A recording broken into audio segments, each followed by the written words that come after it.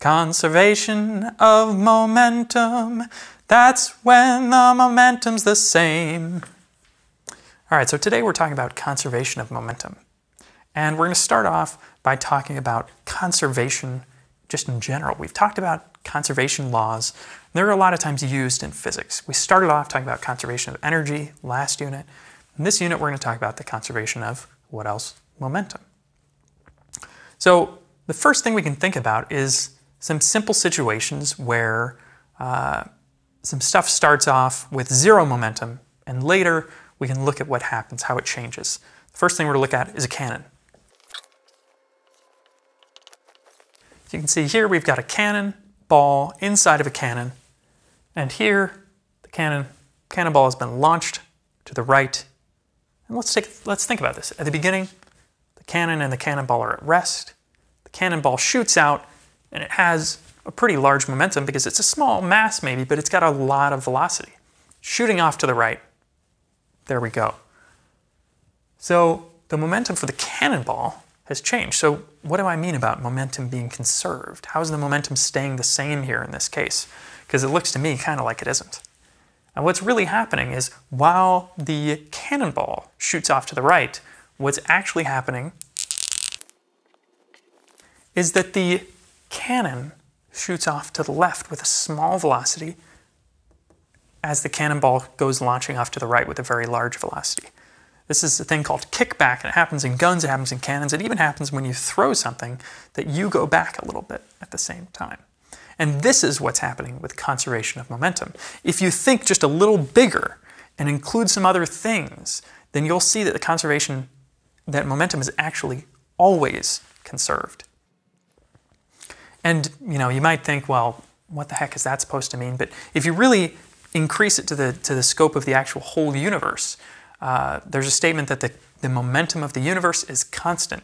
It doesn't change at all. For anything in the whole universe, if one thing starts moving this way, there has to be a momentum in the opposite direction that's generated at the same time to cancel it out.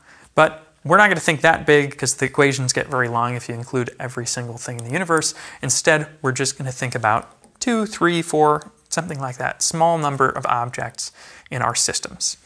And to start off with, let's think about 2 billiard balls. So I've got the number 1 and the number 2, and if they were to collide into each other, let's sort of see what would happen.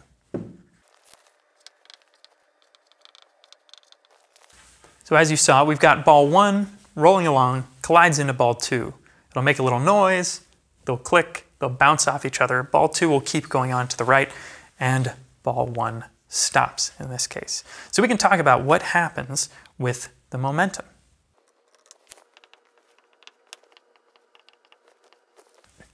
So here we see for ball 1, it has an initial momentum of P1 sub I. And at the end, it's got a final momentum of P1 sub F. The other ball has P2 sub I and P2 sub F as the initial and final momentums. So if we look at this as from a system point of view, we've got to think, what is our system? We can actually define 3 different systems in this case. The first one is just ball 1. We've got 2 others. We've got a system that just includes ball 2 and a system that encompasses both of them, includes them all together. Let's take a quick look at the momentums for each of these systems at the beginning and at the end. So we get ball 1 has a momentum of P1 initial, and actually P2 initial is 0 because it stopped moving there. And at the beginning, ball 2 is stationary, so its initial momentum is 0. So we look here, this one has an initial momentum, no final momentum. No initial momentum, but it does have a final momentum. But if we look at the whole system all together, what we do is we add these 2 momentums together, like we did with those duck and the goose, and we get a total momentum. We add these 2 momentums together, we get a total momentum. And we can look for this system, and we can say that the momentum is actually conserved, that it doesn't change. And I'm saying that for this statement. That sort of is our statement of conservation of momentum, is that the initial momentum is going to be equal to the final momentum. So in this case, we get that P1 initial is equal to P2 final, and that the momentum of these objects are conserved, of the whole system.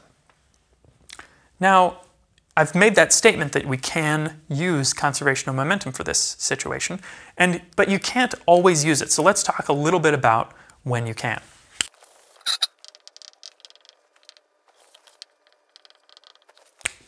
So the first case is that momentum is conserved for closed systems. We talked a little bit about systems, and really that's just a collection of objects that you put together and you consider as one thing. And when we say a closed system, what that really means is that there are no external forces, no forces from the outside. This is what we're going to use for most of our momentum stuff. And when we talk about these two balls, the billiard balls colliding into each other, there are no external forces. The only net forces on the object are the forces from one on the other. And that would be considered an internal force. So that's our big distinction here, is these external versus internal forces. If we think back to our billiard ball example, that would be the two balls.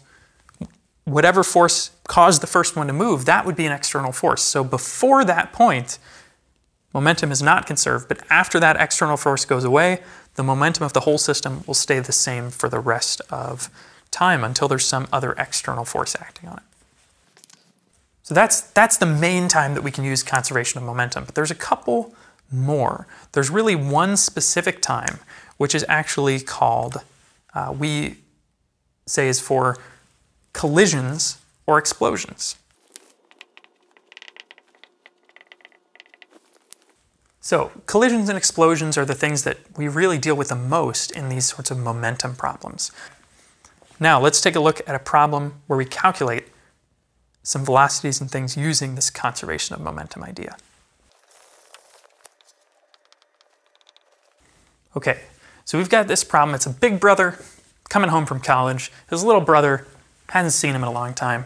They're running towards each other. There's a big frozen lake in between them. Don't worry, it's a happy ending. Nothing, no ice breaks. They're running towards each other, and we're going to treat it like a perfectly frictionless surface. There's no friction, which means that there's going to be no net external force. So that means it's a closed system if we consider both brothers together. So they're running towards each other, both at a certain velocity, and they step onto the ice and they start sliding across the ice towards each other.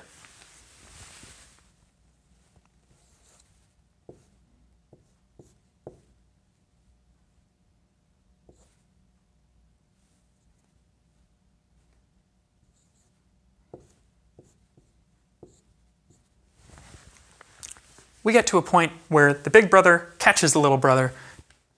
They hit each other on the ice, and they come to a complete stop. So their final velocity is 0. The big brother has has a mass of 70 kilograms. The little brother has a mass of 40 kilograms. And the little brother has an initial velocity of 2.8 meters per second to the left. So let's try to figure out what was the big brother's initial velocity. We're going to have to talk about momentum being conserved. It's the same at the beginning as it is at the end. So let's do some quick calculations on this.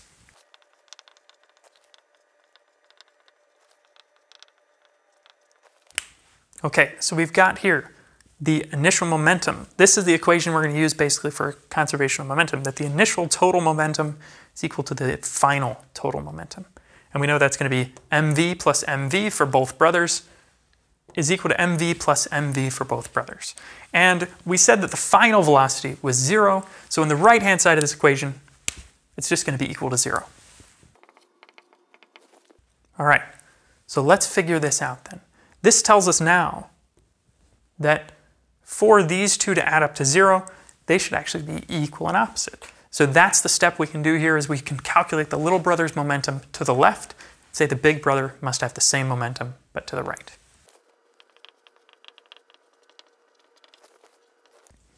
All right, so here we go. But before we go, I just noticed I actually made a mistake in this.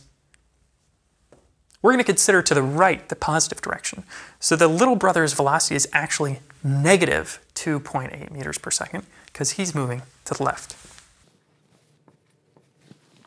Okay, now if we solve, what we need to do, bring this to the other side, divide by 70 kilograms, and we get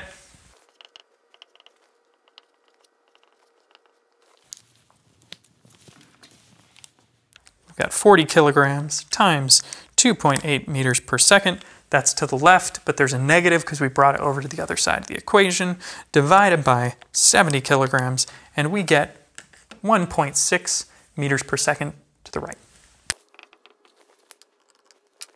So, that's conservation of momentum. Hopefully, this makes some sense. If it doesn't, please bring your questions in the class tomorrow.